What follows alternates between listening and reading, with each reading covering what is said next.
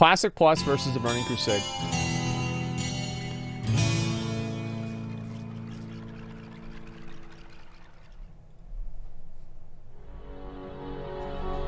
Ooh, Path of Exile music.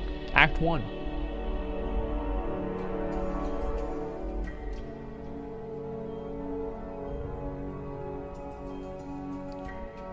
Hey guys, what's up? MadSeason here, hey. Back with another video for you. What up, dude?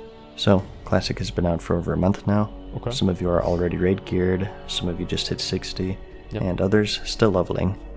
People have asked me what I think of it, and it's alright. I mean, it's decent, I guess. I've been playing just a little bit here and there, nothing too crazy. I have 17. But one of the big questions that's come up quite often is after Phase 6, and the game is essentially all released, should Blizzard do the same with the Burning Crusade expansion, Wrath, and eventually the peak of the game, Draenor? Or should they do what everyone is calling Classic Plus content? Okay. Or maybe both? Well, for this video, I thought I'd go over both options, weigh the pros and cons of each one, and share what route I think Blizzard will go down.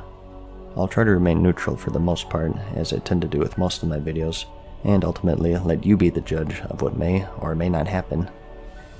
So, let's start off here by defining Classic Plus, since this is a pretty vague term.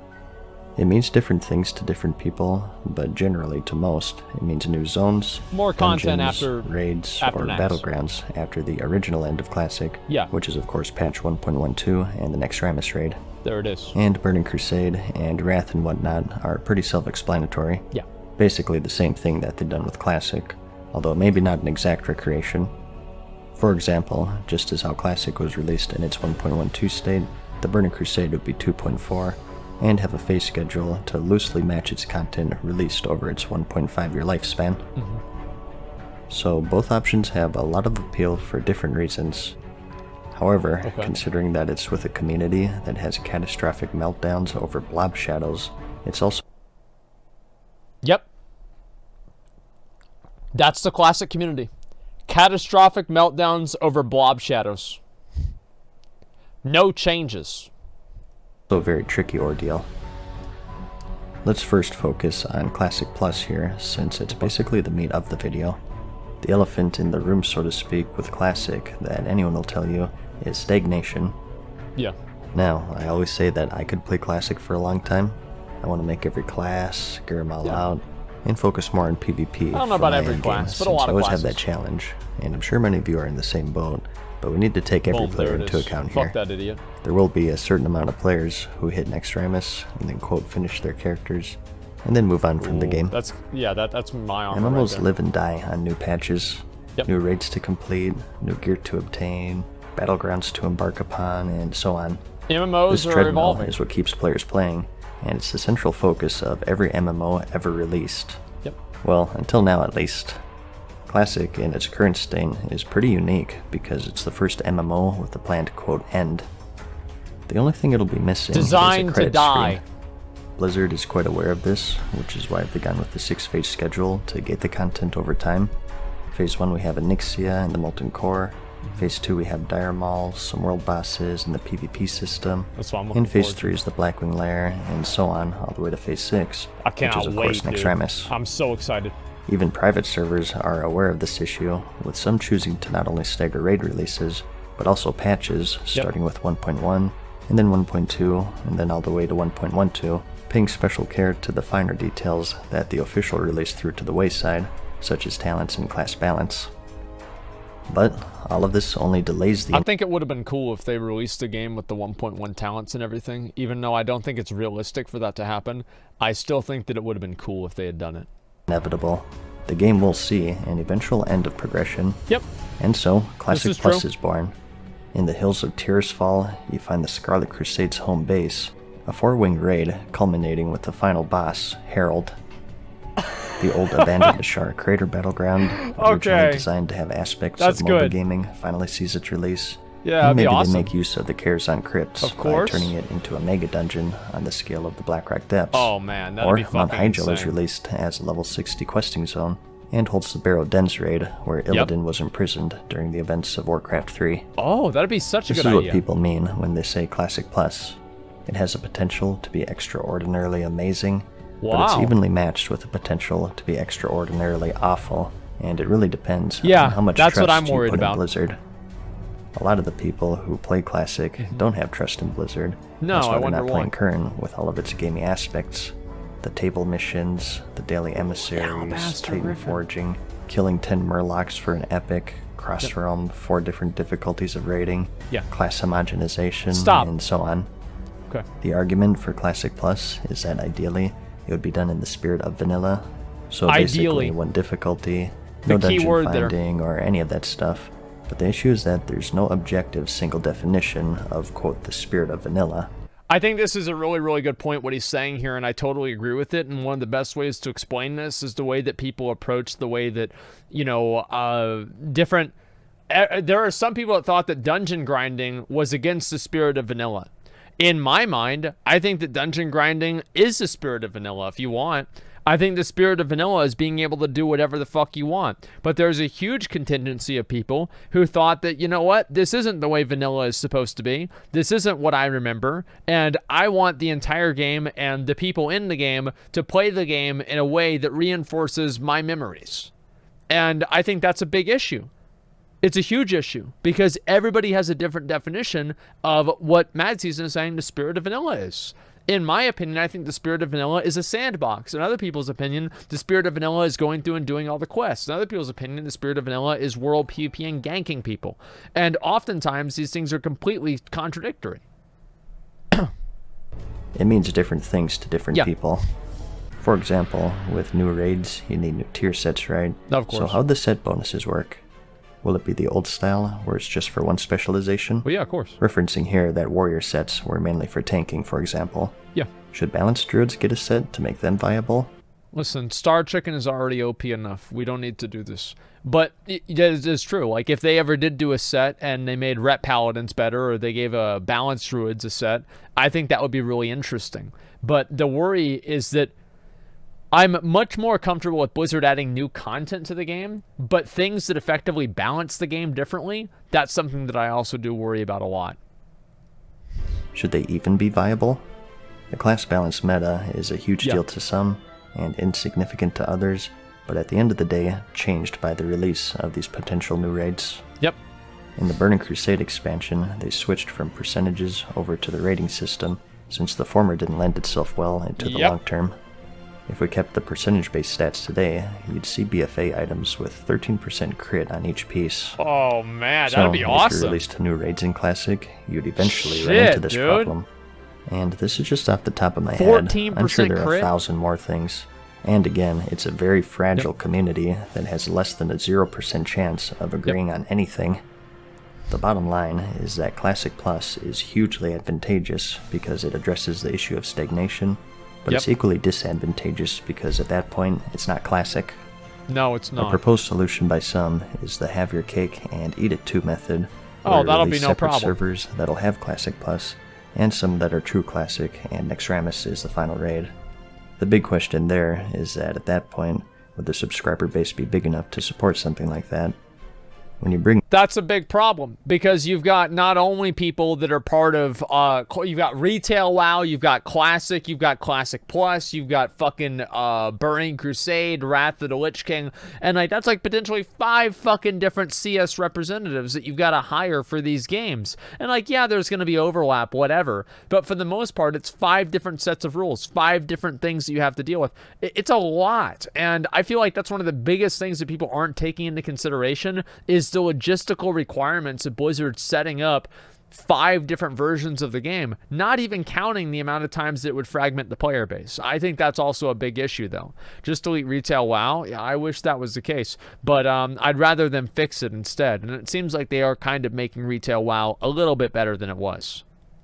choices like that, you're also affecting the community, which most will say is the most important aspect of the game. Your server has an established community, and then all of the top raiding guilds jump ship to Classic Plus. Like I said, if you try, you can find an issue with anything. Yeah, that's a good point. So a lot of people just throw their hands up in this point and say screw it. You know, Classic is working out pretty well so far, so just do the same with the Burning Crusade, and Wrath, and Draenor, etc. This is the safe option that I mentioned earlier. Yeah. At the time that this video was released, I think it's too early to tell if Classic is successful or not. You know me, I'm pretty much a fanatic about the game and am pushing for it, but I think we'll only really know after maybe 5 to 6 months after Phase 6 is released if it'll have the staying power that I hope it has. It's doing pretty well right now, I think.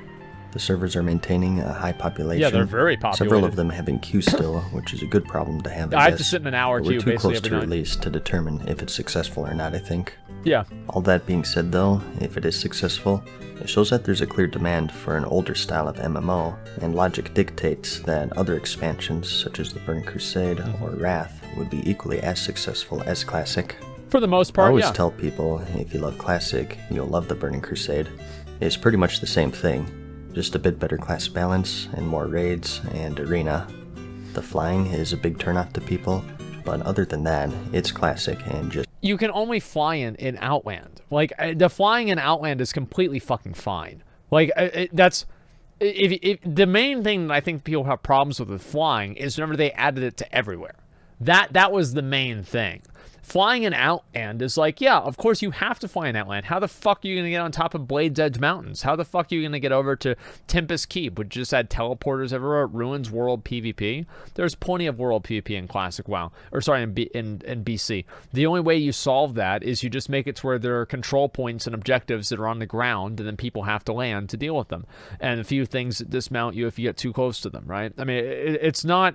It's only a problem for people that are not very creative with solutions. Just more of it. Wrath a bit less so, since that's when they started getting into the multiple difficulties in raiding, starting with the Trial of the Crusader raid, and you also had heirlooms, and of course the Dungeon Finder, which seemed awesome at the time. I guarantee you, I was ecstatic when this was first released. Oh my god, today, yeah, everybody was. People kind of realized the negative impacts that it has on the game. The big negative with this route, however, is that ultimately, it doesn't solve that issue of stagnation. Nope. It just delays it. I mean, who knows how people are feeling about BFA 10 years from now. Do you think that they would really re-release BFA servers? No. Like, oh, you remember when we ran 40,000 island expeditions for a 0.001% chance at a mount? Stop. Or those times where I auto-runned into a wall in the Warfronts? Oh, Gee, yeah. that was a blast. I did wish that I could too. relive that. And although I said it's the safe option, there's still that issue of fracturing the community. Again, the Burning Crusade comes out and everyone leaves their server. I think that they can stymie it by being careful with how they move players. The best option, I think, would be to allow transfer to Burning Crusade realms, but I think you should also keep your character on your Classic realm. Oh. That way, you can always go back to Classic if you wish, and you're leaving that door open to minimize your impact on the community and the server population. I was always very kind of torn on this issue as to whether if you transfer to Burning Crusade, should you keep your character or not? But MadSeason's argument of making it to where it doesn't affect server population and kill the high-end raiding community whenever BC comes out, I think completely sells me on the idea. And just like the community impact of losing all those 60s, like a fucking Thanos snap of losing all of those like high-level players, I think that sells me completely on the idea that it has to be a copy and it can't be a transfer. Again, though, it's still a big issue, I think. So, in summation, Classic Plus is more risky, the potential to be great or awful, it really depends on how much you trust Blizzard, and the Burning Crusade or Wrath is more safe. However, it doesn't solve that issue of stagnation, it just delays it. And both of them have that issue of fracturing the community. They sure do. In the beginning of this video, I said I'd give my opinion on what route I think they'd go down, so I guess I'll share that. In my opinion, it all depends on the health of the game. If the game is doing great 5 to 6 months after Nixramas, I think Blizzard will say, hey, this worked out pretty well. Let's do the same thing with the Burning Crusade next. It's an easy choice. We can expect to see that, I would assume. Their business and their sole purpose is to make money, and they would be straight printing it with the Burning Crusade. They sure would. Blizzard will chase the money. If the whole Diablo Immortal fiasco isn't any indication of that, I don't know what is. Now, I know what you're thinking. Oh, no. You want to see some gameplay. Too bad. What does the Diablo community want to see? You want to see some gameplay. Show me some gameplay. All right, here. Oh. What? You peasants don't have mobile phones? you better not make any negative comments or I'm gonna delete them. Yep. So, if Classic is successful, they'll 100% go for the sure thing, and do the same with other expansions. Although I think the furthest it go would probably be Wrath. Maybe Cataclysm as well, but who knows. However, yeah, probably. if the game isn't doing well, they have less to lose by taking that risk and doing Classic Plus content, I feel. At that point, I think they'll be pressured enough to revitalize the game and keep it afloat, at which point Classic Plus becomes the more appealing option. Whatever the case is, it's way too early to tell right now. Even Blizzard doesn't even know what to do. I don't think they do. They've of course been asked these questions 100 times. I think they have no idea. And Ian Hazacostas, the game director of Current and sort of spokesperson of Classic, has said absolutely no. However, Patrick Dawson, the production director, said that, although there are no plans for it right now, it's something that would absolutely be considered if the fans have a desire for it. Well, duh. We're just over a month in, so who really knows at the end of the day? If you ask me what I want, right now, I'd say the Burning Crusade as opposed to Classic Plus.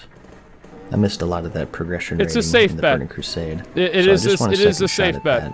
Let's be real. Honestly, it was just a good expansion. Although the Classic Plus stuff sounds interesting to me, to me it's not Classic anymore, and I prefer it in its original state.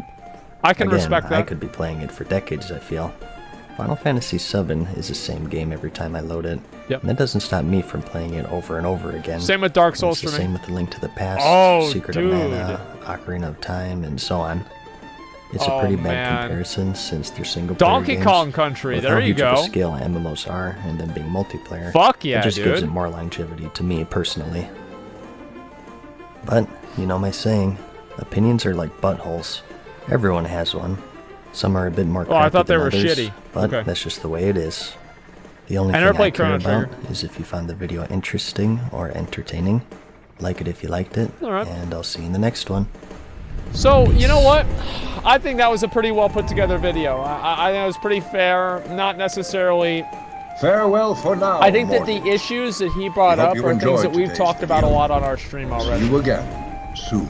We'll see what the chat has to say. I'm trying to imagine Mav PvPing. I can't imagine it. He's always Mad Season PvPing. Okay, never mind. I'm confused there. Okay, what out icon Classic Plus? Yeah. Instant for like peek at the game in Draenor. So let's say TBC does release and Classic gets stale. Whenever TBC gets stale, Wrath of the Lich King apparently see whenever time takes its rabbit hole. Yeah, it's like 5 years, 10 years down the line. No, they're not really thinking about that. TBC is kind of like Classic Plus. Yeah, I think that.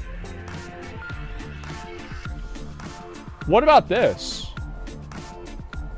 Link the video? Oh, yeah, the video just came out, okay? So if you want to help out Mad Season, you like the video, make sure to give the video, I'm not signed in right now, make sure to give the video a like and a thumbs up, right? And let him know you like the video. It really helps out for his analytics. And, you know, he's giving us content. We should at least give him a little bit of promotion, all right?